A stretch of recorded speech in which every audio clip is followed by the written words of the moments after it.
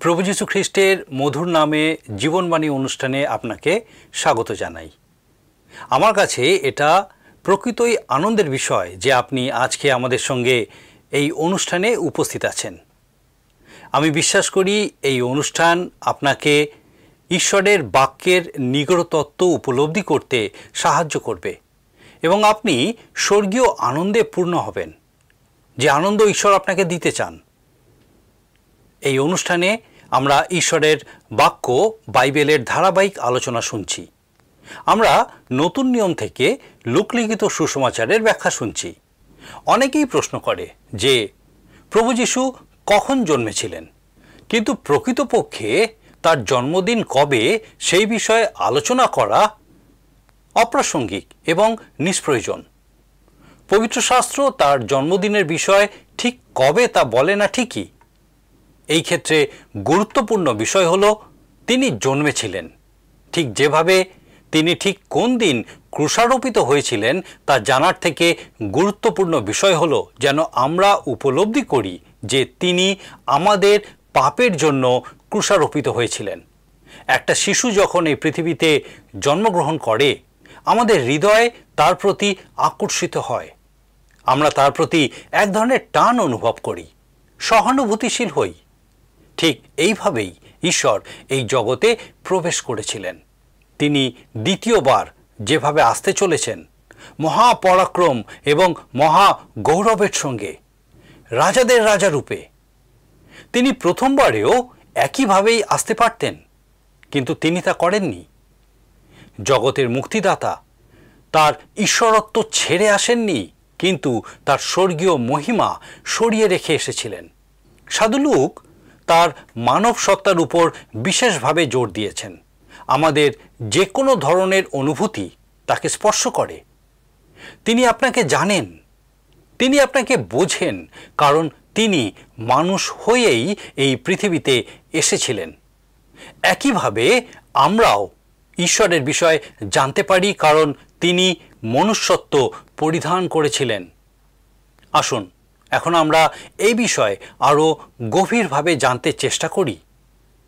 আমার প্রার্থনা যেন আপনি পবিত্র আত্মার সাহচর্যে এই শাস্ত্র আলোচনার লাভ উঠাতে পারেন।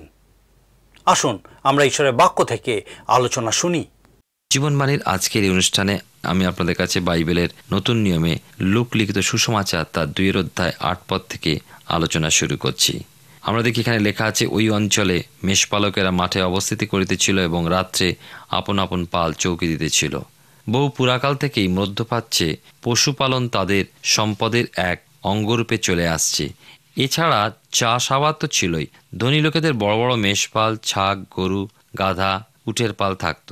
আদি পুস্তকে দেখি অব্রাহামের পশুপালের কথা, ইয়োবের পুস্তকে দেখি তার পশুপালের কথা। এইভাবে ধনী ব্যক্তিদের পশুপালের বিষয় বিভিন্ন পুস্তকে উল্লেখিত আছে। আবার মেষপাল চালানোর ব্যাপারে কেবলমাত্র দাসেরা বা রাখালেরা ওই কাজ করত তা নয়, কিন্তু বাড়ির ছেলেরা বা আত্মীয়রাও মেষপাল বা পশুপাল চড়াতো। যাকবের সন্তানেরা যাকবকেও দেখি মামার মেষপাল চড়াচ্ছেন। মসি, দাউদ তারাও মেষ চড়িয়েছেন। এছাড়া গণনা পুস্তকে দেখি যে সমাগম তাম্বুতে প্রতিদিন সকাল ও সন্ধ্যায় মেষ বলি উৎসর্গ হতো, এবং যে সময়ের কথা আমরা আলোচনা করছি ওই সময় জেরুজালেমের মন্দিরে ওই প্রথা চালু ছিল। এই জন্য মন্দিরের জন্য বৃহৎ মেষপাল ছিল। বেথলেহেম জেরুজালেম থেকে 5 মাইল দূর, পাহাড়ি জায়গা এবং পাহাড়ের ঢালু অঞ্চল, উত্তম চরানি ভূমি। যিশু যে রাত্রে জন্মগ্রহণ করলেন সেই রাত্রে ওই অঞ্চলে কিছু রাখাল মন্দিরে মেষপাল চৌকি দিচ্ছিলেন। বড় বড় মালিকদের যেসব মেষপাল ছিল সেগুলো ভাড়াটে বা মাইনে করা রাখালেরা বিস্তৃত চারণভূমিতে চড়াতে নিয়ে যেত। মন্দিরের 5 মাইলের মধ্যে মন্দিরের মেষপাল থাকার সম্ভাবনাই বেশি। যাই হোক, কয়েকজন গরিব রাখাল শীতের রাত্রে জেগে বসে মেষপাল চৌকি দিচ্ছিলেন। এমন সময় 9 পদে পাই প্রভুর এক দূত তাহাদের নিকটে আসিয়া দাঁড়াইলেন এবং প্রভুর প্রতাপ তাহাদের চারিদিকে দেদীপ্যমান হইল। তাহাতে তাহারা অতিশয় ভীত হইল। গভীর রাত, চারিদিকে নিস্তব্ধ, নিঝুম। সজাগ দৃষ্টি মেলে রাখলেন। রাখালেরা বসে আছেন। কর্তব্যপরায়ণ, সহজ সরল মানুষ নিজেদের দায়িত্ব পালন করছে। এমন সময় তাদের সামনে অতি উজ্জ্বল আলো ও তার মাঝে 100 পুরুষ দাঁড়িয়ে। এই দৃশ্য দেখে যত সাহসী মানুষ হোক না কেন ভয় পাওয়াটা কিছু অস্বাভাবিক নয়। মরিয়মের কাছে বা সখরীয় যাজকের সামনে ওই সংবাদবাহক দূত যখন এসেছিলেন তারাও কিন্তু ভয় পেয়েছিলেন, কিন্তু দূত তাদের সাহস দিয়েছিলেন, ভয় করো না। রাখালেরা অতিশয় ভীত হয়েছিল, আর দূত রাখালদের অভয় দান করলেন, ভয় করো না। ওই রাখালদের কথা চিন্তা করুন। মাঠে বনে জঙ্গলে তারা মেষ চড়ান, সময় সময় নেকড়ে, বাঘ, ভাল্লুক বা অন্য বন্য পশুর মোকাবিলা তাদের করতে হয়। তারা সাহস সংগ্রহ করে এগিয়ে গিয়ে বন্য পশুদের তাড়িয়ে দেয়, এইভাবেই কর্তব্য পালন করেন। বন্য পশুর মুখ থেকে মেষকে রক্ষা করে আনন্দে মন ভরে যায়। প্রতি মানুষের জীবনেই সময় বিশেষে ভয় আসে, কিন্তু ওই ভয় শেষ পর্যন্ত আনন্দে পরিণত হয়। 10 পদে দেখুন, তখন দূত তাহাদেরকে কইলেন, ভয় করিও না, কেননা দেখো আমি তোমাদেরকে মহানন্দের সুসমাচার জানাইতেছি। রাখালেরা বহুদিন প্রান্তরে রাত্রের অন্ধকারে বসে আকাশের নানা বিষয় লক্ষ্য করেছে। তারা দেখেছে চন্দ্র সভা উল্কাপাত, দেখেছেন চন্দ্রগ্রহণ, তারা দেখেছে কালো ঘন মেঘের মধ্যে বিদ্যুৎ চমকাতে। কিন্তু অন্ধকারের মধ্যে এমন উজ্জ্বল আলো ও সুপুরুষ ব্যক্তি যিনি তাদের অভয়বাণী দান করছেন, এই ঘটনা তাদের কাছে সত্যি অভূতপূর্ব। আমরা হয়তো বলবো এসব অবিশ্বাস্য, কিন্তু রাখালেরা সরল বিশ্বাসে দূতের কথা শুনল, তাদের ভয় দূর হলো, তারা আশ্বস্ত হলো। স্বর্গে সুসমাচার জানাবার জন্য স্বর্গদূত বৈতলেম নগরের বা জেরুজালেমের ধনী ব্যক্তিদের কাছে গেলেন না। দূত মন্দিরে যাজকদের কাছে গেলেন না, কিংবা রাজবাড়িতে রাজাকেও সেই সমাচার দিলেন না। রাজার বিশ্বাস তার সৈন্যশ্রেণীতে, ধনীর বিশ্বাস তার ধন সম্পদে, যাজকের বিশ্বাস নিজ ধার্মিকতায়। সুতরাং স্বর্গদূতকেই তারা বিশ্বাসে গ্রহণ করতে পারতেন। আজকের দিনে যদি কোনো স্বর্গদূত আসেন, আমরা আমাদের বিজ্ঞানের চোখে প্রথমে তাকে পরীক্ষা করব, তারপর তার কথা শুনে জ্ঞানের যুক্তিতর্কে তাকে নাস্তানাবুদ করে প্রথমে তার অস্তিত্ব, পরে তার কথার প্রমাণ চেয়ে বসব। স্বর্গদূত সেই দিনের নীরব নিশুতি রাতে সেই জন্যই রাখালদের কাছে গেল। হোক না তারা মূর্খ, দিনহীন, তাদের বস্ত্রে কোনো চাকচিক্য নেই, কিন্তু তাদের আছে সরল প্রাণ, সরল বিশ্বাস। এমন মানুষকেই তো ঈশ্বর চান। মার্ক লিখিত সুসমাচারের 10 অধ্যায় 14 পদে লেখা আছে, কেননা ঈশ্বরের রাজ্য এই মতো লোকদেরই। 15 পদে লেখা আছে, যে ব্যক্তি শিশুবৎ হইয়া ঈশ্বরের রাজ্য গ্রহণ না করে, সে কোনো মতে তাহাতে প্রবেশ করিতে পাইবে না। রাখালেরা যাদের সমাজে কোনো পদ নেই, জনসমাজে তারা করুণার পাত্র, ধনী ও শিক্ষিতদের কাছে অবহেলার পাত্র, এদের কাছে দূত এলেন, কারণ ঈশ্বর মর্মের পরীক্ষক।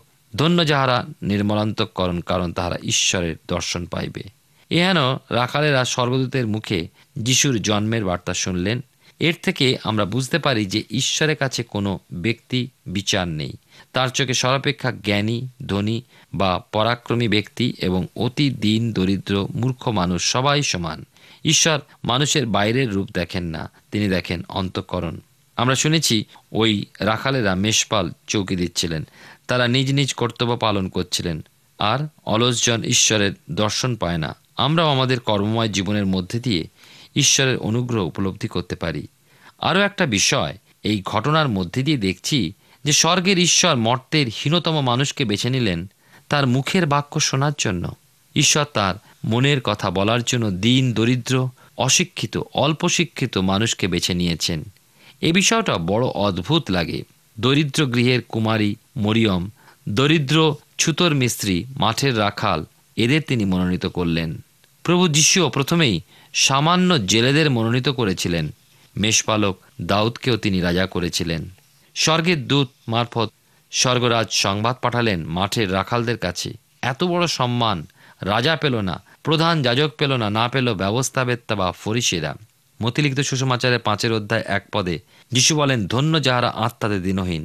ঈশ্বরের ব্যবস্থা কেমন আশ্চর্যজনক।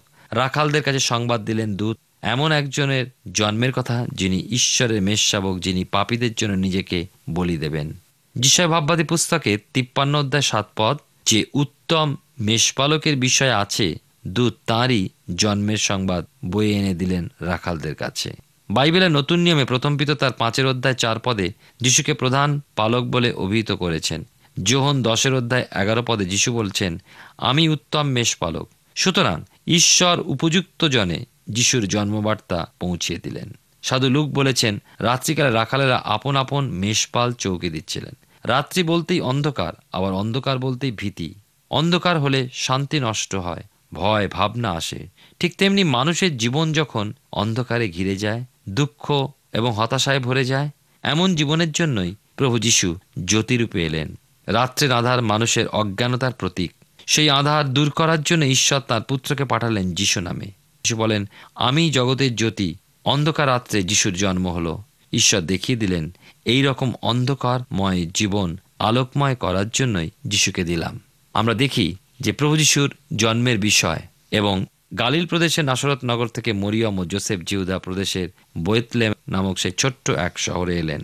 আমরা 2 অধ্যায় 10 থেকে 11 পদে দেখি, দূত তাদেরকে বললেন, ভয় করো না, কেননা দেখো আমি তোমাদেরকে মহানন্দের সুসমাচার জানাইতেছি, সেই আনন্দ সমুদয় লোকেরই হইবে। মনে রাখবো, জিহুদিয়ার ছোট্ট নগর বেথলেহেম, সেখানে জন্ম হলো আনন্দের। প্রথম সুসমাচার প্রচারক কে দেখতে পাচ্ছি? তিনি জগতের মানুষ নন, কিন্তু স্বর্গের দূত। সংবাদ প্রচার করছেন মাঠের মাঝে রাত্রের অন্ধকারে। শ্রোতা হলো কয়েকজন অশিক্ষিত দরিদ্র মানুষ। আমরা দেখতে পাচ্ছি মানুষ যত জ্ঞানী হোক না কেন, মহান ঈশ্বরের সামনে সবাই কিন্তু মূর্খ। ঈশ্বরের কাছে শিক্ষিত অশিক্ষিত, পণ্ডিত বা মূর্খ আলাদা আলাদা করে নেই, সবাই সমান। যে ঈশ্বরের বাক্য বুঝতে পারে, সে ঈশ্বরের বাক্যকে চিনতে পারে, সেই তার চোখে শিক্ষিত। গীতসংহিতা 53 অধ্যায় 1 পদে কি লেখা আছে জানেন? মূঢ় মনে মনে বলিয়াছে ঈশ্বর নাই। মূঢ় অর্থে বোকা। যারা সদাপ্রভুকে ভক্তি করে, বাইবেল বলে, বা ভয় করে, তারা ঈশ্বরের চোখে জ্ঞানবান। গীতসংহিতা তার 111:10 পদে সদাপ্রভুর ভয় প্রজ্ঞার আরম্ভ। পরিত্রাণ দিবসের প্রথম দিন যেমন স্বর্গদূত আনন্দ সংবাদ জানালেন, সেই মতো শেষ দিনেও স্বর্গদূতই তুরি বাজাবেন, যখন পরিত্রাণপ্রাপ্ত সকল মানুষ আনন্দ ধ্বনির মধ্যে মেঘরথে উঠবেন। আমরা দেখি যে স্বর্গদূতের প্রচারের মুখ্য কথা হলো আনন্দ। তোমাদের জন্য মহানন্দের সুসমাচার এনেছি। রাখাল দল প্রথমে ভয় পেয়েছিল সত্যি, এবং প্রকৃতির নিয়ম এটাই যে ঈশ্বরকে ভয় করবে, কারণ তিনি স্রষ্টা, তিনি পবিত্র, তিনি মহান। মানুষ মাত্রেই তো পাপী, এবং ব্যবস্থা দেওয়া হয়েছিল পাপ দেখিয়ে দেওয়ার জন্য। মানুষ যেন সর্ব অবস্থায় ঈশ্বরকে ভয় করে, সেই জন্যই ব্যবস্থা বা নিয়ম। এই জন্য দূত সুসমাচার দেওয়ার আগে বললেন, ভয় করো না। তাদের ভয় কেটে গেল, তারা পেল আনন্দের সন্ধান। দূত বলছেন, আমি তোমাদের মহানন্দের সুসমাচার জানাই। কেবল আনন্দ নয়, কিন্তু মহানন্দ, যে আনন্দের পরিমাপ নেই, যে আনন্দ বিস্তৃত গভীর। সাগরের ঢেউ দেখেছেন কি? একবারই আসে না, ঢেউয়ের পর ঢেউ আসে, আছড়ে পড়ে। যে আনন্দ আদিতে ছিল, যে আনন্দ অন্তে পর্যন্ত থাকবে ও অনন্তকাল থাকবে, এই আনন্দ মানুষকে তার সৃষ্টিকর্তার কাছে নিয়ে আসে। এই আনন্দ পরিত্রাতাকে পাপীর সঙ্গে পরিচয় করিয়ে দেয়। যার আনন্দ বার্তা স্বর্গদূত দিতে এসেছেন, তিনি কঠিন বিচারক রূপে আসেননি, তিনি নেমে এসেছেন দাস রূপে। মানুষ বিনার মতো, যার অন্তরে সব কটা তার ছিঁড়ে গিয়েছিল, পরিত্রাণের জন্য আর্তস্বর করছিল, তার জন্য এলেন নিপুণ বীণাবাদক, দাউদ সন্তান।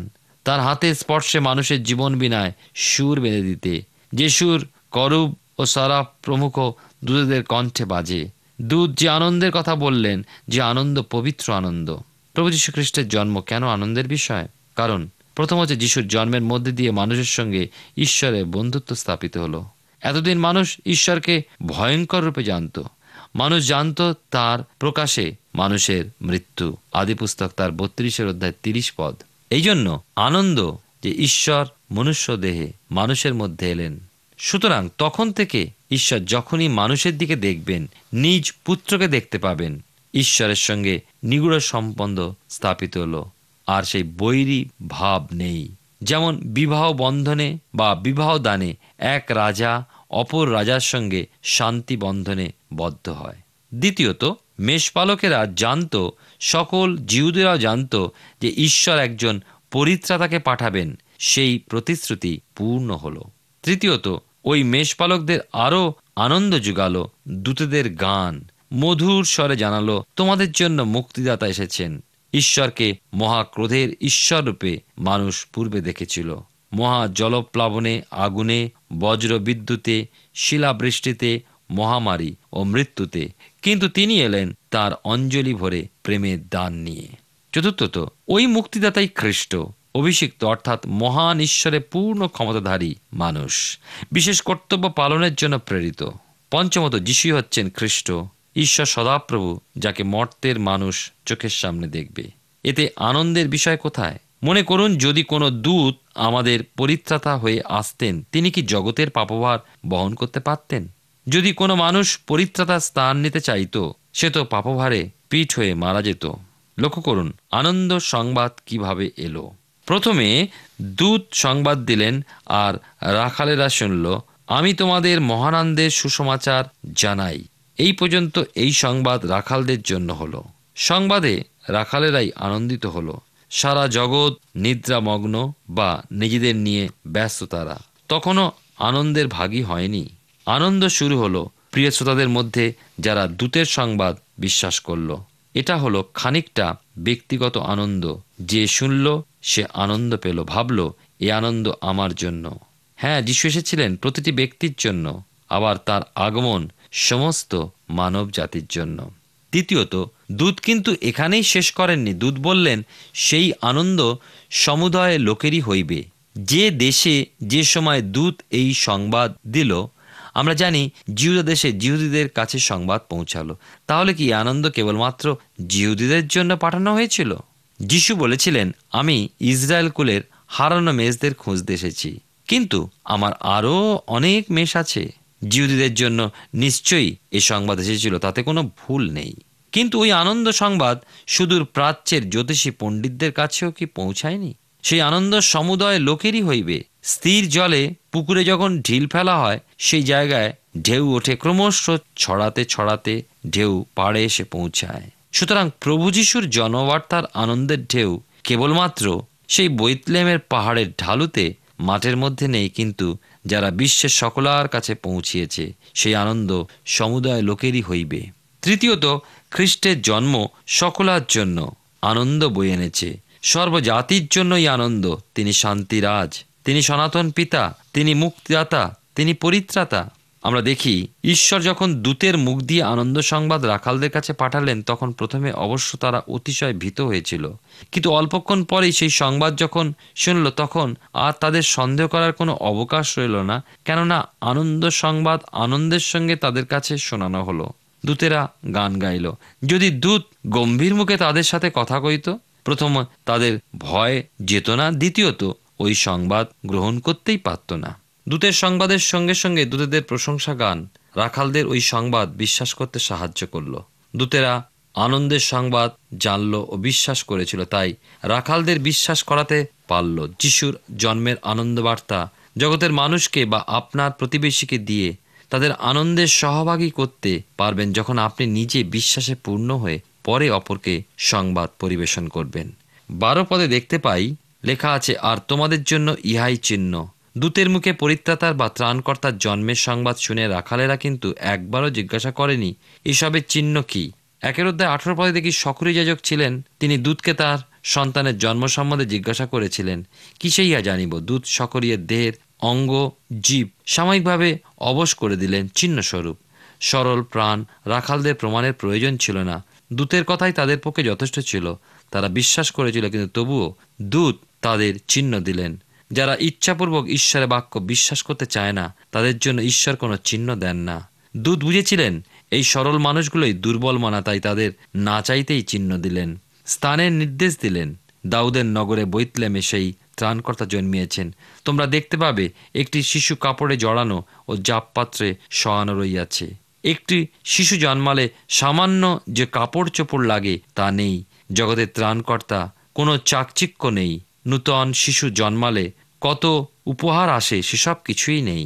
রাখালদের জন্য চিহ্ন সামান্য কাপড়ে জড়ানো দিন বেশে ওই শিশুকে জাপপাত্রে শুইয়ে রাখা হয়েছে। আপনার ঘরে শিশু জন্মালে তাকে কত যত্ন করে রাখেন, যেন বাইরের কোনো রকম কিছু শিশুকে স্পর্শ না করে। কিন্তু দেখুন, এখানে কোনো সংস্কার নেই, ছোঁয়াছুঁয়ির বালাই নেই, প্রশ্ন নেই। ঈশ্বরের ব্যবস্থা বড় সাধারণ। জগতের দরিদ্র রাখালেরা তাদের ত্রাণকর্তাকে দরিদ্র পরিবেশেই দেখবে। দূত বললেন, একটি শিশু কাপড়ে জড়ানো ও জাপপাত্রে শয়ানো রইয়াছে।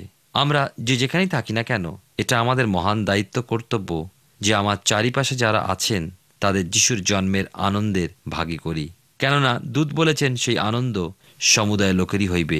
ঈশ্বর আপনার জীবনে মঙ্গল করুন। ঊর্ধ্বলোকে ঈশ্বরের মহিমা, পৃথিবীতে তাহার প্রীতিপাত্র, মনুষ্যদের মধ্যে শান্তি।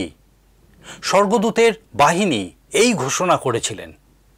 প্রকৃতপক্ষে স্বর্গদূতেরা যে বিষয়টা জানাচ্ছেন তা হল সেই সকল মানুষের প্রতি ঈশ্বরের শান্তি বিরাজ করুক যাদের প্রতি ঈশ্বর প্রসন্ন। স্বর্গদূতেরা সর্বত্র শান্তি বিরাজের বিষয়ে ঘোষণা করেননি। তারা বলেননি যে সব জায়গায় সব সময় শান্তি বিরাজ করবে। আপনি যদি সেই সকল মানুষের একজন হন যারা প্রভু যীশু খ্রিস্টকে তাদের মুক্তিদাতা পরিত্রাতা রূপে স্বীকার করেছেন, তাহলে আপনিও এই ঈশ্বরীয় শান্তির অভিজ্ঞতা লাভ করবেন। আপনি কি ঈশ্বরীয় এই শান্তি অভিজ্ঞতা লাভ করতে চান? আর এই সময় আমি আপনার জন্য প্রার্থনা করতে চাই। আসুন প্রার্থনা করি। স্বর্গীয় পিতা, তোমার ধন্যবাদ, স্তুতি, প্রশংসা, তোমার গৌরব করি, কারণ তুমি সত্য জীবন্ত ঈশ্বর। তোমার ধন্যবাদ দিই এই মুহূর্ত পর্যন্ত আমাদের সঙ্গে সঙ্গে আছো। প্রভু, বিশেষ করে তোমার চরণে সমর্পিত হই যে তুমি তোমার প্রিয় পুত্র প্রভু যিশুকে পাঠিয়েছিলে যেন আমরা তোমার সঙ্গে সম্মিলিত হতে পারি। আমাদের পাপের দণ্ড তুমি প্রভু যিশুর মধ্যে দিয়ে চুকিয়ে দিয়েছো। প্রভু, ধন্যবাদ দিই যে তুমি আমাদেরকে তোমার সন্তান হবার অধিকার দিয়েছ। বিশেষ করে এই সময় পিতাগো প্রার্থনা করি, তোমার যে দাস, তোমার যে দাসী, তোমার বাক্য দ্বারা এই সময় প্রভুগো তোমাকে জানতে পেরেছে, চিনতে পেরেছে, পিতাগো তোমার সঙ্গে সম্মিলিত হতে চায়। তোমার পবিত্র আত্মার অনুপ্রেরণায় তাদের হৃদয় মন স্পর্শ করো, আশীর্বাদ যুক্ত করো এবং প্রভুগো তোমার রাজ্য বিস্তারের জন্য ব্যবহার করো। আরেকবার পিতাগো, আমরা প্রত্যেকে তোমার চরণে সমর্পিত হয়ে ধন্যবাদের সঙ্গে প্রার্থনা তোমার যিশু নামে চাই। আমেন।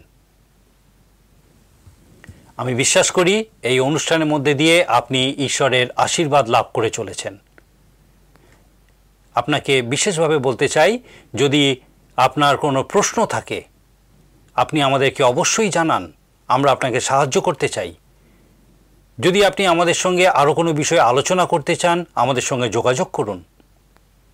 যদি আপনি চান যে আমরা আপনার জন্য প্রার্থনা করি, আপনার প্রার্থনার অনুরোধ আমাদের কাছে পাঠান যেন আমরা সেই প্রার্থনা করতে পারি।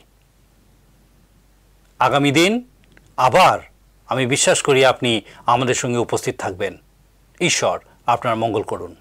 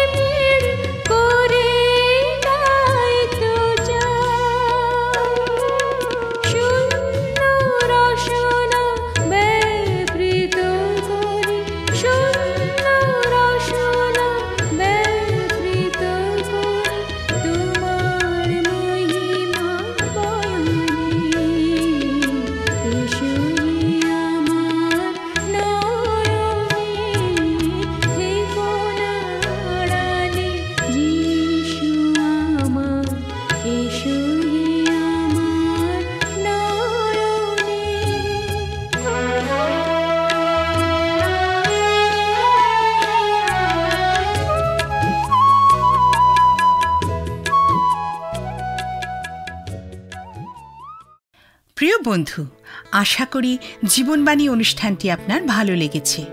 আর যদি ভালো লেগে থাকে তাহলে অবশ্যই আমাদের একটি মিসড কল দিন। আপনার দেওয়া মিসড কলটি আমাদের কাছে অতি মূল্যবান।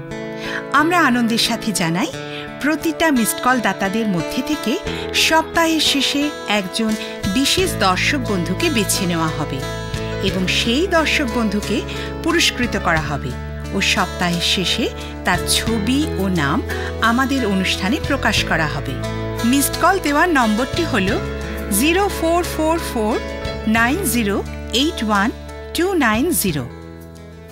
আপনি প্রার্থনা ও আরও অধিক জানতে আগ্রহী হলে আমাদের সঙ্গে অবশ্যই ফোনের মাধ্যমে যোগাযোগ করতে পারেন। আমাদের মোবাইল নাম্বার 9433497235 এবং আরেকটি হল 9433803755। আপনি আমাদের সাথে ইমেলেও যোগাযোগ করতে পারেন।